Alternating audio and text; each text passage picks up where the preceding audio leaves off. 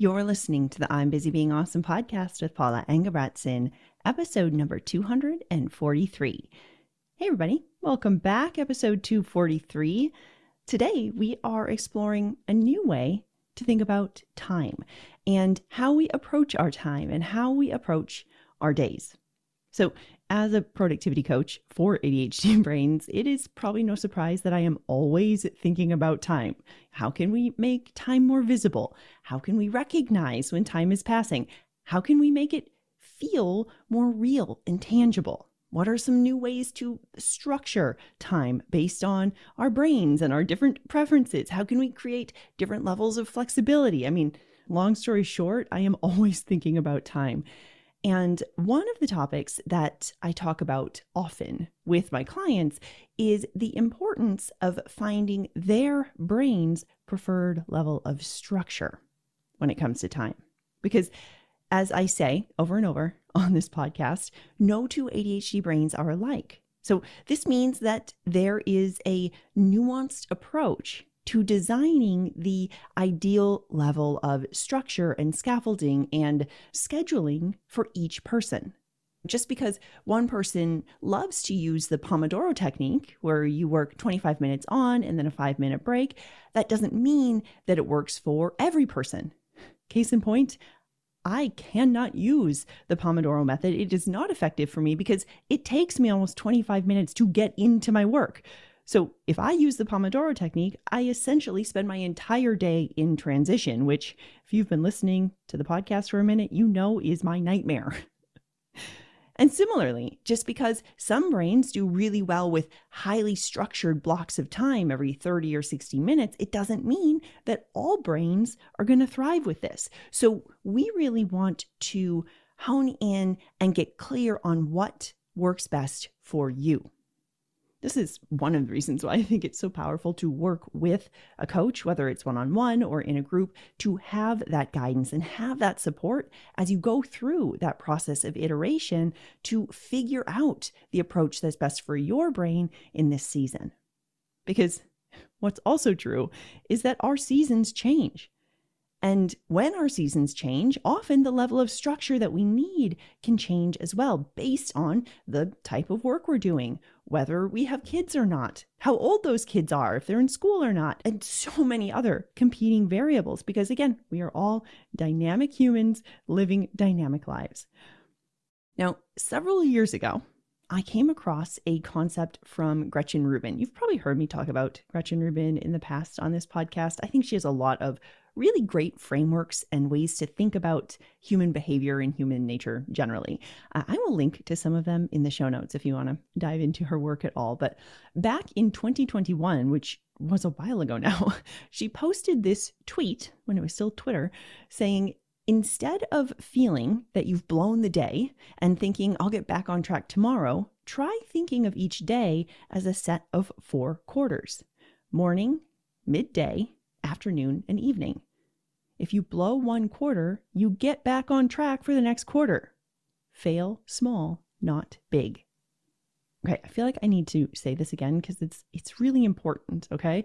So instead of feeling like you've blown the whole day, thinking you'll get back on track tomorrow, try thinking about each day as a set of quarters: morning, midday, afternoon, evening. That way, if you blow a quarter, you just get back on track for the next quarter. I love this idea so much. I find it to be incredibly effective in terms of a mindset approach to our days. And I'm going to talk more about why I love this framework so much in just a minute. But first, I want to give a little more backstory and also my slight twist on her approach. And then we will dive into the benefits and how we might use this in our lives. So this 4-quarter approach, it resurfaced sometime a couple of years later on TikTok, apparently.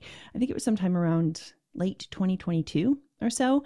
And it surfaced on TikTok. Obviously, I saw it on Instagram because as the meme goes, I watch my TikToks on Instagram like an adult. So I saw it come up on Instagram, this TikTok sensation that grew in around 2022 sometime. And it, I think, was originally inspired by Gretchen Rubin's concept. So the 4-quarter approach, as Gretchen Rubin mentioned, it breaks down into those 4 parts. So you have morning, midday, afternoon, and evening. And then if you look at the TikTok explosion that followed, people started putting times to these quarters. So the morning quarter was roughly 6 to 10. Midday went from around 10 to 2. Afternoon was 2 to 6. And then evening was 6 to 10. Okay, so the general idea is you have this 4-quarter approach. You think about your day in those 4 quarters. Again, love this idea. But for myself, I noticed that my brain wanted a little more structure. For me, those 4 quarters were not quite specific enough. And what's more, when I looked into it a little further, I'm like, why not? Why is it not specific enough? I realized, you know what? There's too much overlap in very different activities with those 4 quarters. And what I mean by that is I was doing rather different things within the same container, and my brain didn't like that. It's like when you don't want your food to touch or whatever, you want to keep them separate. My mind is like, I don't want these activities to touch in the same container. They need to be separate. Again, everybody's level of structure will be different. Your brain may not mind if they touch, okay? So for myself, I didn't like the idea of the different types of activities kind of bleeding together into 1 quarter. My brain wanted a little more compartmentalization. So when I started playing around with this, I realized, you know what? I could make just one simple shift that makes a huge difference. And again, I'm offering this thought process because I encourage you each to have the same kind of curious, experimental approach when you're designing your days. There is not one right way to do this. So if you find you like the 4-quadrant approach or you like my approach, but you want a slight shift, do it. This is how it works, okay? Think about what works best for you. So again, I needed a slightly different shift. And for myself, that shift was creating fifths instead of quarters. Okay? When I divide my waking hours into 5 different sections rather than 4, I realized that slight shift made the breakdown of the hours align so much better with my day in the way it's traditionally structured, and also how my brain typically thinks about the day and when I have meals and when I have transition points and all the different things. So for me, a 5th-based approach rather than a quarterly approach was so much more supportive. So when I break my day into 5ths, I use 3-hour increments. And I break my day into the following containers. I have early morning from 6 to 9, mid-morning from 9 to 12, afternoon from 12 to 3, late afternoon from 3 to 6, and then evening from 6 to 9.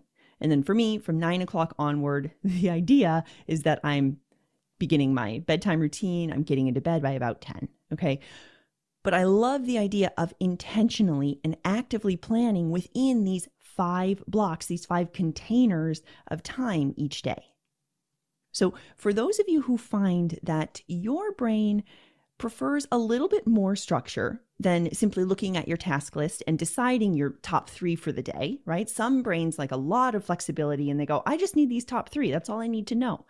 But for those of you who want a little more structure than that, but it's too much structure to do the tightly blocked 30 or 60-minute time blocking, this quarterly or 5th approach to mapping out your day could be a really supportive alternative with just enough structure in mind.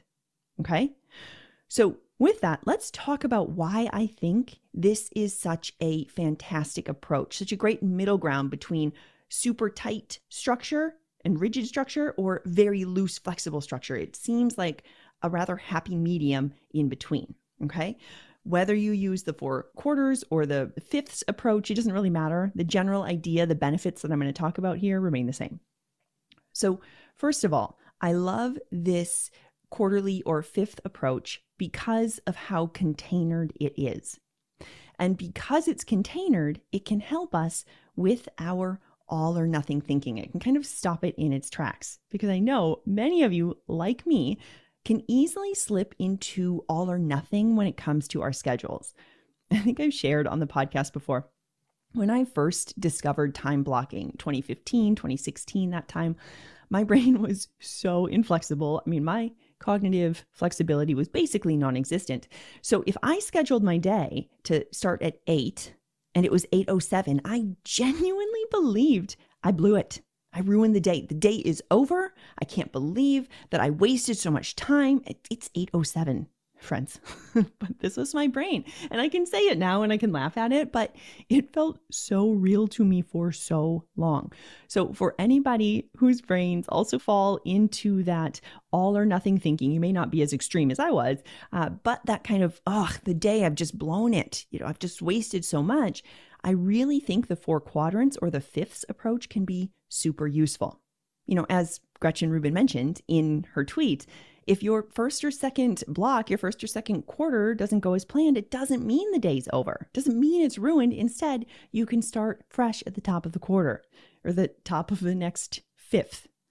Top of the quarter rolls off the tongue so much easier because it's used in so many sports. Sports are played in quarters. So if any of you can think of a more fun way to talk about the top of the fifth, I guess that's kind of a baseball thing. Anyway, Paula, bring it back.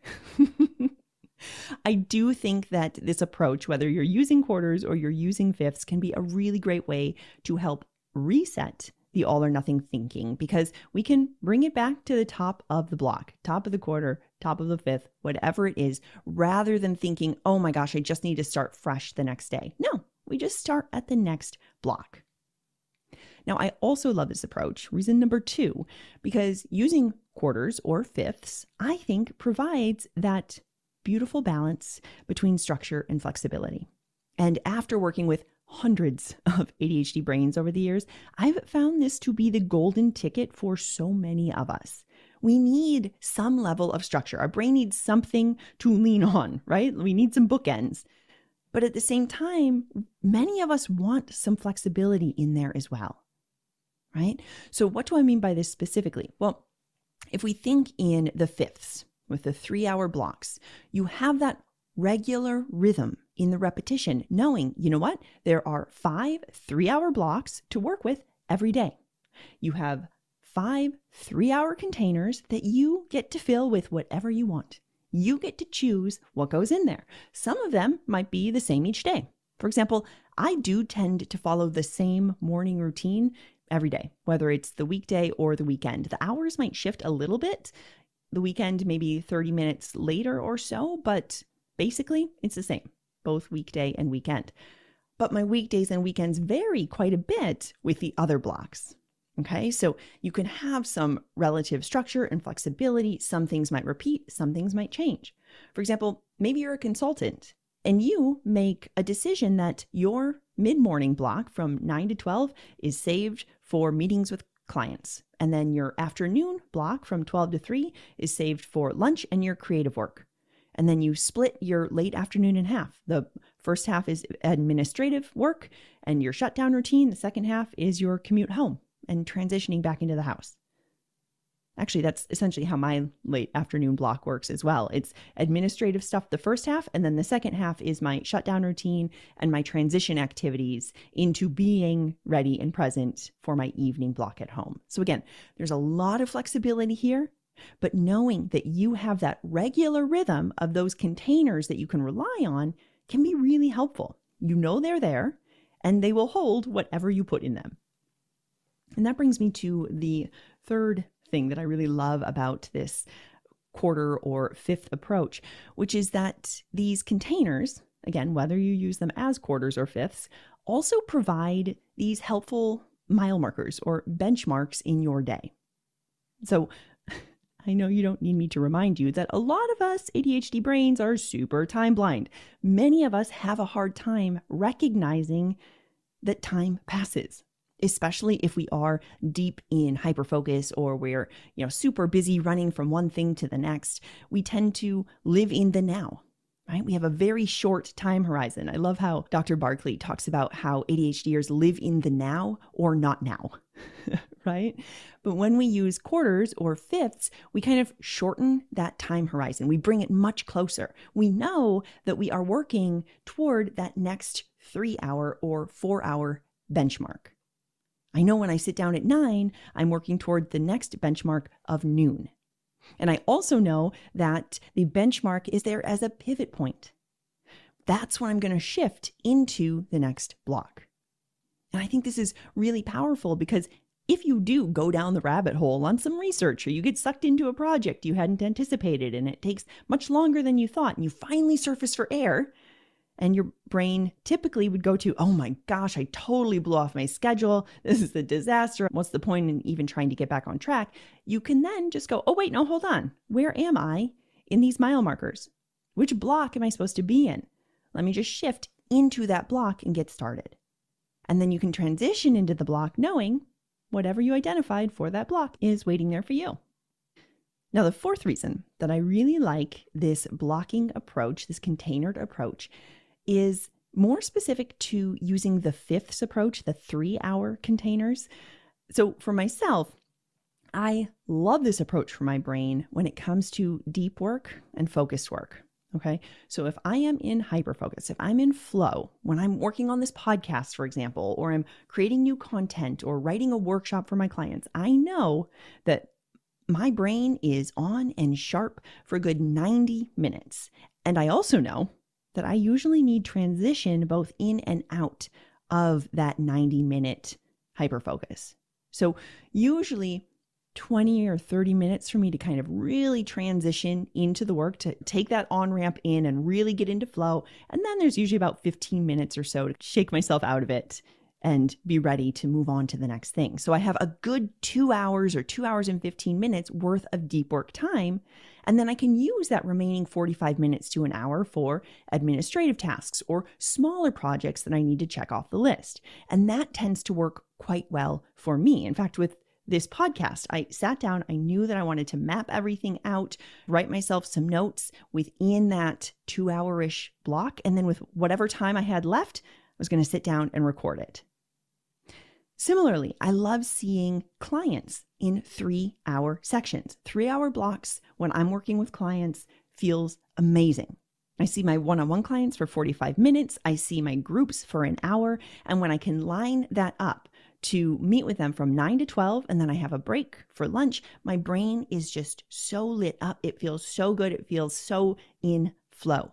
That works really well for me. So again, these are personal preferences for myself for work and flow, and when I'm doing creative work, when I'm working with my clients, and I've played around with it enough to find what feels really supportive for my brain. So again, I encourage you to allow yourself that same gift of experimentation, of iteration. Allow yourself to play around and find what size container feels really good for you. And then the last reason why I really love the quarterly or the fifth approach is that for me, it makes prioritization so much easier. And I know many of you, like me, can quickly feel overwhelmed when it comes to prioritization. Knowing our priorities is not an easy thing for an ADHD brain. But when I look at my day and I think about my 5 blocks that I'm working with, I can ask myself, okay, in this first block, what matters most? In these 3 hours, if I only did one thing, what would it be? What is most important here? What's the key takeaway? Now, I love this approach always at all times, but I think it's especially effective for myself if I am off my routine or if there's been a shift in plan. Again, you all know my cognitive flexibility is not great. Transitions, changes in plan, it's hard for my brain to get on board. And this is a really grounding practice for me, because I can check in and go, okay, but what matters most in this block? I have 5 of them to work with. What matters most here? What matters most here? And actually, today kind of fits this bill. I had a pivot in my day. So I looked at my 5 blocks and I said, okay, what is the most important thing this morning from 6 till 9? And today I actually had 2 things, but they were definitely doable within that 3-hour block. Okay, I was getting Bruno walked and then getting myself ready for the day. And then I looked at my plan and I go, okay, how about from 9 till 12? What's most important here? Again, I looked at my list and I realized, you know what? It's mapping out this podcast and then getting it recorded if I have the space. If I don't, not a problem, but for sure it's getting the podcast mapped out. Bonus, get it recorded. From there, I looked from 12 to 3 and I went, okay, what's most important? So suddenly what kind of felt like this untethered day with competing demands quickly cleared up, because I know exactly what matters most in each block. And that's where I could put my focus. All right. So to wrap things up here, first and foremost, the key takeaway is finding the personalized approach that works best for your brain. Just because one approach works well for one person doesn't mean it has to be the one that you use. So please allow yourself that time to experiment and make it work for your current season. And if you want support in that, if you want someone to help you iterate and play around with different approaches to really lock it in for you, let's talk. I work both one-on-one and in small groups. You can tap through the links in the show notes to learn more. Okay. But that's first and foremost, allow yourself time to find the level of structure that feels best for you. Now, with that overarching concept in mind, today we looked at both Gretchen Rubin's method of applying the 4 quarters and my twist in thinking in fifths. Okay. I love this approach for so many reasons. Today we talked about 5 main benefits. First, it helps us challenge the all or nothing thinking mindset where we kind of throw out the schedule entirely if we tend to fall behind. Instead, it helps us get right back on track, knowing that we can jump in at the next quarter or fifth.